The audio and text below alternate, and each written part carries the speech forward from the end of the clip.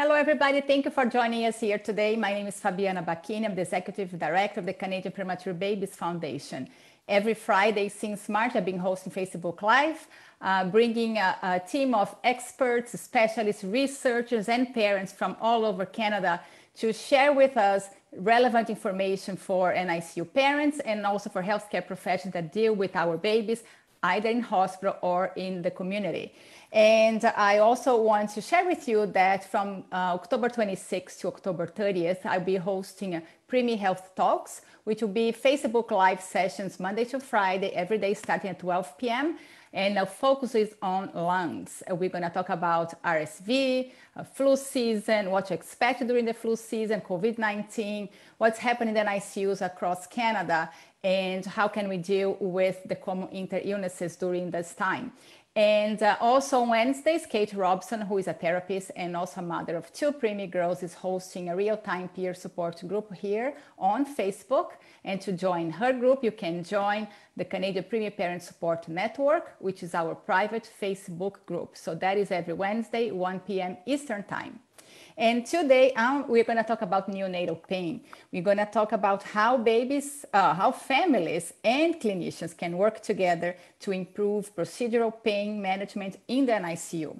And I have here with us Mariana Bueno, who is a neonatal nurse, a PhD, and is currently a research fellow at SickKids Hospital in Toronto. She is interested in neonatal pain and in ways of improving neonatal pain practices in the clinical setting. Mariana, welcome, and thank you so much for joining us here today. Hello, Fabiana. Hi, everyone. Thank you so much for having me here. It's a real privilege to talk to you, Fabiana, and to this amazing audience that you bring together through the Canadian Premature Babies Foundation. So yes, as Fabiana said, my name is Mariana and I'm a neonatal nurse. And it's been 20 years that I've been studying neonatal pain. And I am really excited today to share with you some of the things I've been learning throughout my career. And I would really like to talk to you about how families and clinicians could work together to improve neonatal pain management in the NICU. So thanks again, Fabiana. It's really nice to join you today. Thank you. Mariana, you can share your screen now. Okay.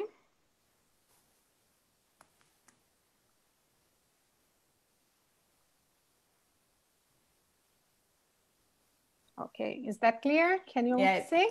It's perfect. Thank you. Okay, thanks again, Fabiana. So I'm just gonna give a brief presentation on how parents and clinicians can help on neonatal pain management. And I hope that by the end of the session, we are able to have a few questions and answers and discussions about the topic we've been covering today.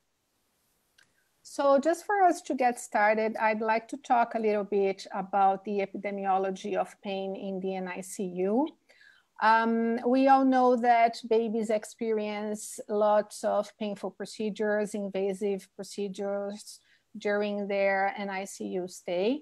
And although these procedures are important for their stabilization and survival, these babies experience pain and stress due to these procedures.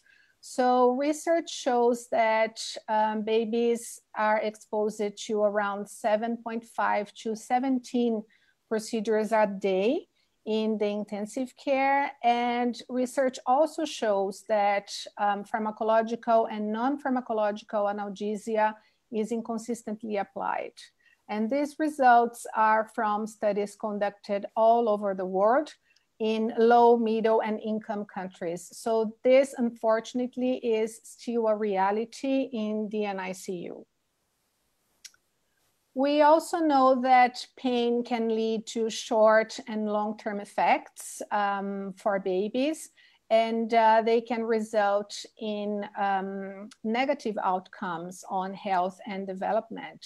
such as altered brain development and function, as well as poor cognition, motor function, and internalizing behaviors. So this really poses the question and the importance of managing pain properly during the neonatal period. I'm just going to talk briefly about indicators of neonatal pain, because we all know that pain assessment is challenging. Babies do not tell us they are in pain. The most well-known sign of pain for the public in general in terms of babies is crying. But we know that babies cry for a lot of different reasons. So we need to look into other clues, into other indicators to really infer that babies are in pain. So we use behavioral indicators, which means how baby behaves. We use biomarkers, how baby's body reacts in terms of, for example, heart rate, oxygen saturation, respiration, and even brain imaging is being used as an indicator of neonatal pain. And we also know contextual indicators influence how babies display signs of pain. So we know that premature babies are less robust, less vigorous, so they cry less, they move their limbs less when they're crying because of a painful procedure. So all these factors may give us clues on neonatal pain assessment. We have a few measures that are composed by these different indicators, but we don't have an ideal measure. So this is one of the barriers for us to manage pain properly. But still we need to look into the babies. We need to look for these indicators in order to really assess neonatal pain. And as I said, I am interested in techniques or ways of managing pain in babies, especially the ones that can have parental involvement. So today I'm going to talk to you about 3 different strategies that can be implemented even in the NICU and that could benefit of parental involvement. So the first one is breastfeeding. And obviously, mothers must be at the NICU to breastfeed their babies during a painful procedure. We are also going to talk about skin-to-skin care, which could be delivered by mothers or fathers in the NICU. And we are also going to talk about sweet solutions that really do not require parents' presence at the NICU, but babies certainly would benefit about parents participating while they undergo these types of painful procedures. So in terms of breastfeeding, we know there is enough evidence to show that breastfeeding is effective and safe for non-urgent procedures. So for example, immunizations, heel lancing, blood work, we could use breastfeeding as an analgesic strategy. Mothers can breastfeed clinically stable babies. So obviously, if it's a baby who is requiring ventilation support, or if it's a premature who is not able to properly coordinate sucking, swallowing, and breathing, we could not offer breastfeeding for these babies, but for the ones that are clinically stable, this is a perfectly fine intervention to be used in the NICU. We also know that breastfeeding should be started about 5 minutes before the procedure. So the baby really needs to get a chance of start sucking and be well latched and really breastfeed throughout the procedure. If the baby is not well attached to the breast, the effects of breastfeeding will not be as good as they could. And also mothers and babies should be positioned in bed or sitting on a chair in a comfortable position in a space that offers safety and privacy for them. In terms of barriers, I think we know that breastfeeding, as I said, cannot be implemented for babies with impaired or delayed sucking reflex. We also have lack of awareness of the benefits of breastfeeding as a pain reduction strategy. So many families do not know about the benefits of breastfeeding, but clinicians also are not well aware that they could be using breastfeeding for pain relief as well. So this is really a type of knowledge translation, knowledge dissemination, knowledge mobilization that needs to be done. We have some myths and misconceptions surrounding pain and breastfeeding. So lots of clinicians tell that babies could choke if they are breastfed during a painful procedure. And choking is an adverse event that has been monitored in different researches involving breastfeeding and pain. And the results really show it's a very rare adverse event, and it's also very minor. So if the baby chokes, it's resolved very quickly without any intervention needed. So it's really a myth that babies would choke. And the other myth is around babies associating breastfeeding and pain. So some people really feel like if you perform a Hugh lancing during breastfeeding, the babies would also associate the breastfeeding to a painful intervention being performed. And again, we know this is not true because babies breastfed multiple times a day, although painful procedures we could perform once, twice, or 3 times while the baby is being breastfed. So this is really not a result of this type of intervention. And finally, organizational factors, which is mainly about having a space to have mothers sitting comfortably in a chair, for example, if they are in the NICU, having a space that offers mothers privacy, and also having the ergonomic needs for the healthcare professional to perform the procedure while the baby is breastfeeding. So those are the main barriers surrounding breastfeeding that we still need to work on and that we still need to resolve, to implement, and to increase the use of breastfeeding in the NICU. In terms of skin-to-skin care, we also know this is a strategy that's effective and safe for non-urgent procedures. Mothers and fathers can hold their babies in an upright position against their bare chest while the babies wear only diaper. So we know that the skin-to-skin is crucial for the effectiveness of this intervention. So if the mothers or fathers are wearing a shirt or a gown, if the baby is wearing clothes or is wrapped, the effects are not the same. So it really they must be in skin-to-skin contact.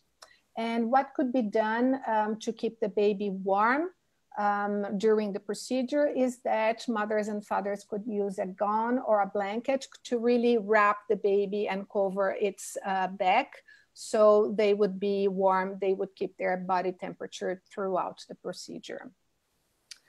In order to achieve the best effects, skin-to-skin care should be started about 15 minutes before the procedure. So mothers, fathers, and babies should have some time to settle, to accommodate, and then the procedure should be done while the baby is still in skin-to-skin care. And in terms of the barriers, we also need to be mindful of the clinical stability of the baby, to mobilize and to position the baby into mother's or father's chest. There's also a lack of awareness of the benefits. So we know parents are not widely aware of the use of skin-to-skin care as an analgesic strategy, as well as clinicians. Lots of them are really not aware of the benefits as well as of the time that needs for the intervention to be really effective. And again, organizational factors. So mothers and fathers must be present for skin-to-skin care to be implemented. They need to have a space, they need to have a chair, so they can be accommodated, so they can be safe and in a private environment.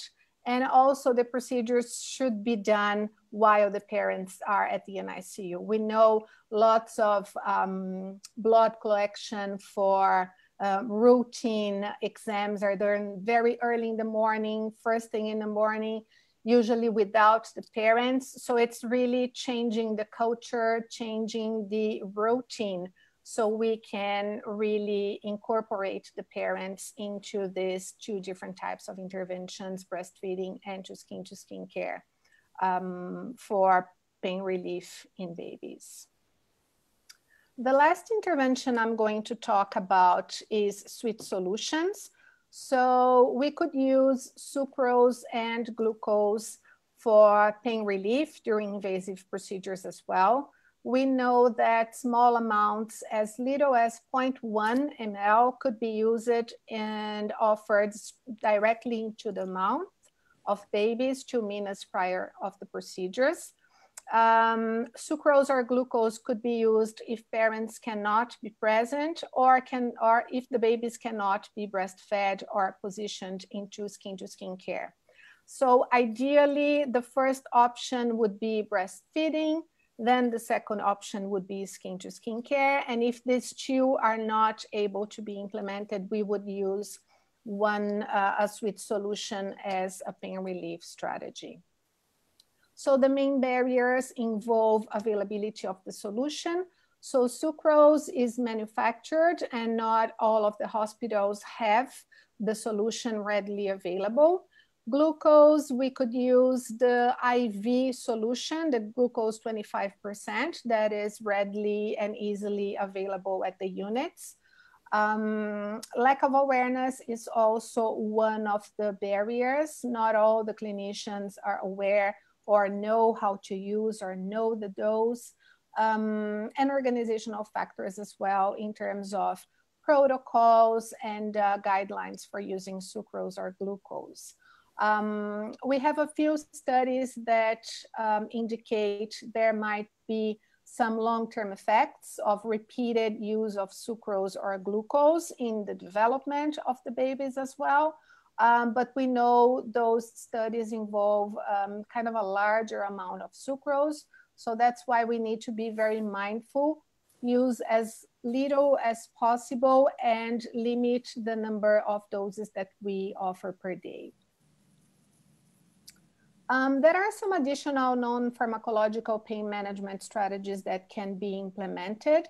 And usually we could combine different strategies. So for example, non-nutritive sucking, we could offer a pacifier to a baby who is positioned in skin-to-skin care. So the combination of sucking and skin-to-skin care really potentialize the analgesic effects of these both interventions. So sucking could be offered with skin-to-skin care, with sweet solutions, for example. Facilitated tucking involves positioning, like fathers, mothers, or even a clinician can hold the baby in a fetal position. So it's really containing the baby, but we're using their hands. So this could be implemented with non-nutritive sucking and even with sweet solutions as well. So when we combine these interventions, we have better analgesic effects. And swaddling is really wrapping the babies and making the babes like comfortable and really contained. And we could also use wrapping, swaddling, combine it with non-nutritive sucking and sucrose. So we could involve parents in all these strategies that I presented. It's really simple to teach them. They are willing to learn, they are willing to participate. So it's really up to the clinicians to open their NICUs and welcome the parents, welcome their participation. So these strategies, they are displayed, especially breastfeeding, skin-to-skin care, and sweet solutions. They are displayed in 2 different videos that were produced by Dr. Denise Harrison. She's a colleague who was a faculty at the University of Ottawa by the time she produced these videos. So the first one is targeted at parents and really wants to empower parents on how they can implement and how they can use the 3 different strategies. The second video, which is called Be Sweet to Moms and Babies Performing Baby Blood Tests While Breastfeeding or Holding Skin to Skin, is targeted at clinicians. So they have a little bit of a tips in order to perform these procedures in an ergonomically way while the babies are positioned to breastfeed or skin to skin. So it's really adapting their techniques, their postures to be able to perform the procedures with the baby positioned in a different way. So those videos are available on YouTube. I believe the links will be available in the comments of the session, and you can watch and share and help us spread the knowledge. So I think some take-home messages are that there is high incidence of procedural pain in neonates, being pain management strategies inconsistently applied. And again, all over the world, not only in poor and middle income countries, but also in high income countries.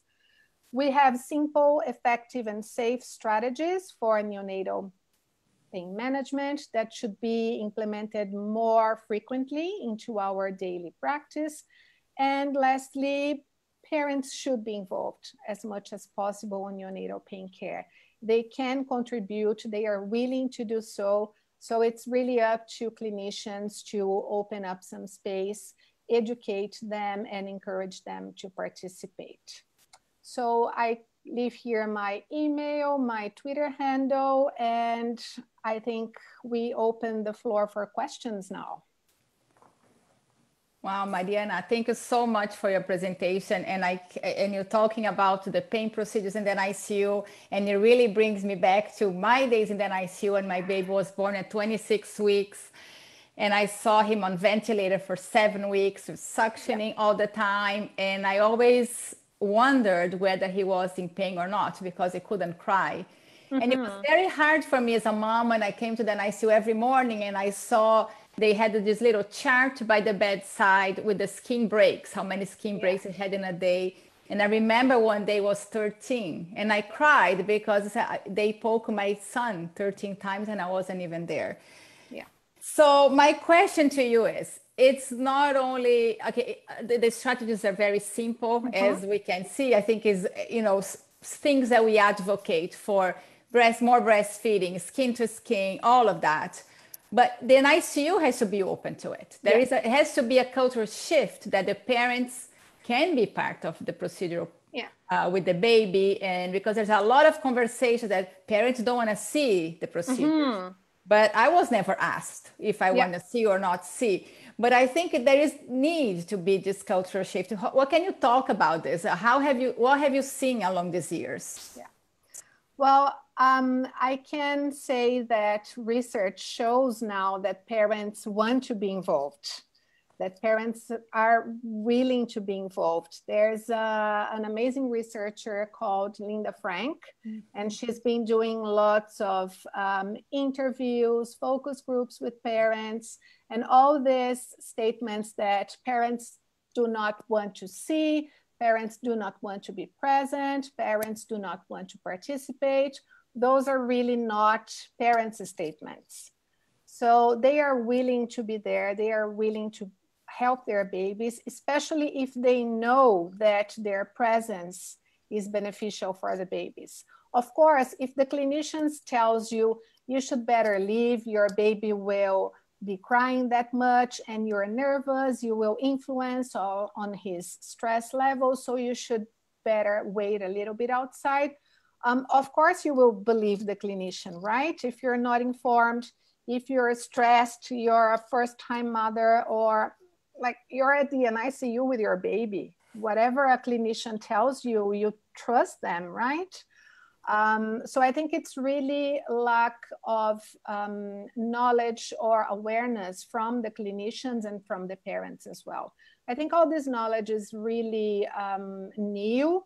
It's around 40 years that we understand better pain in babies and how to better manage pain in babies. So I think it's still evolving, but I agree it's about time we open up the doors of the NICUs. We know around the world that there are NICUs that allow parents to stay for 1 hour a day, 2 hours a day.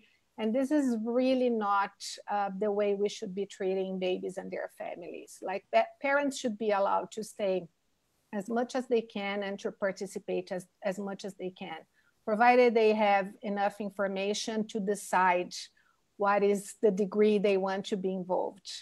Absolutely. That's what I think.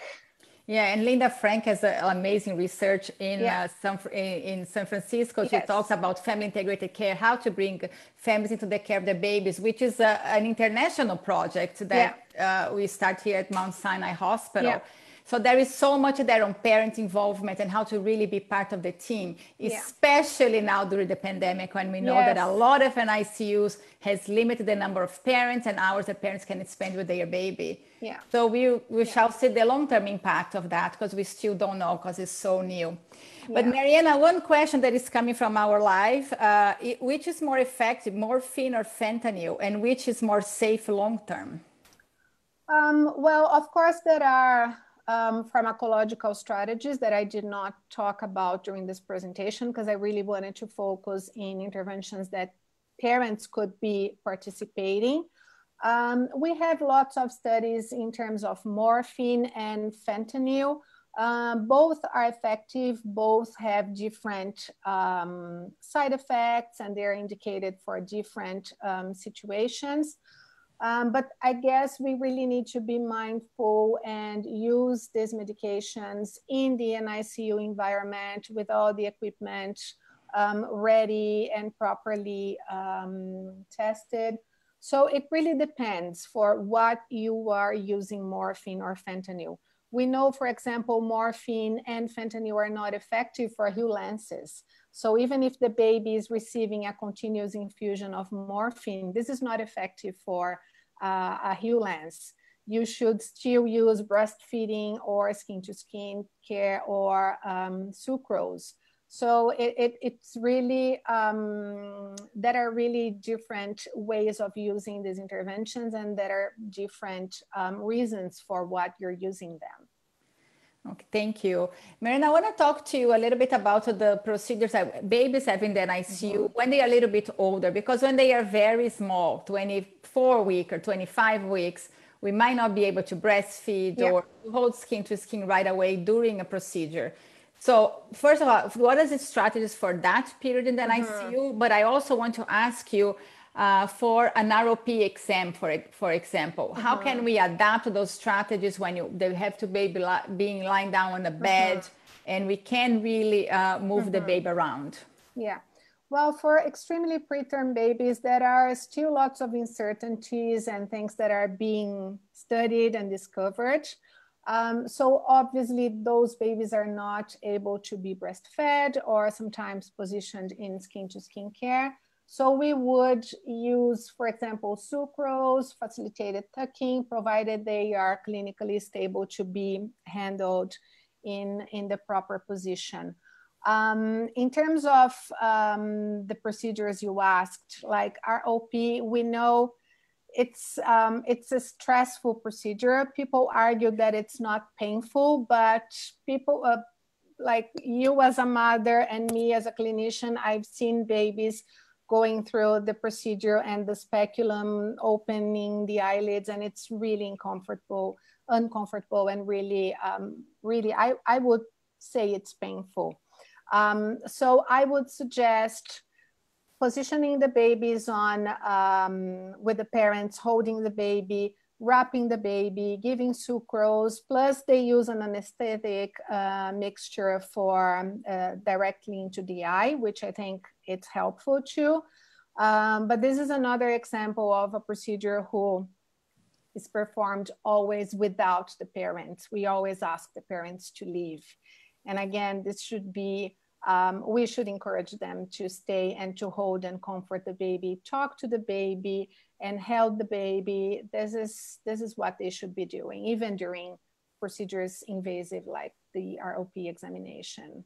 Absolutely. I was actually able to stay on all my son's ROP tests, and they really did the tucking him in and had his little pacifier. And right after, I was able to hold him. And I think, okay, I couldn't hold him during the procedure because of the position, but I could hold him right after. But we have another question here. How do we help practitioners in the NICU become more comfortable with breastfeeding and skipping as interventions? Well, I think this is really a matter of us as researchers finding ways of disseminate knowledge. So the video that I showed to you, for example, we've been doing lots of research, showing the video to clinicians, using the video in clinical settings to really try to foster knowledge uptake.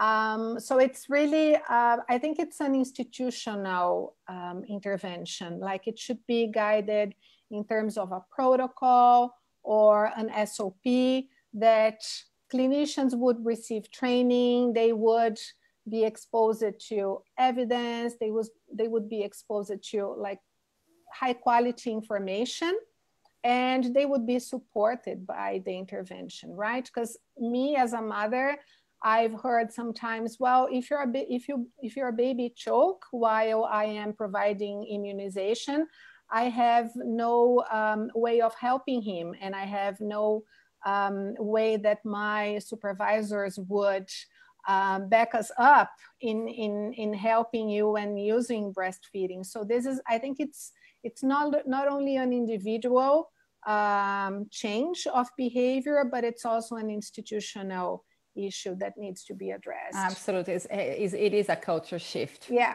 Right. Because we can, yes, you can teach the individuals, but if the organization doesn't support that practice, it's difficult. Yeah. So we have a lot of work to do, Mariana, for sure. Yes, we do. As I said, I've been working for 20 years, but as a mother, I couldn't use these interventions. Can you believe that? I was really frustrated. So that's why I continue working. Thank you for that. But I also want to ask one last question before we go. So those techniques, I feel that they also very good for families when they are in the community, taking baby home from the NICU, or even for term babies when they go for immunizations, or many of our babies still go for ROP exams after they leave the NICU. They have to have that follow-up.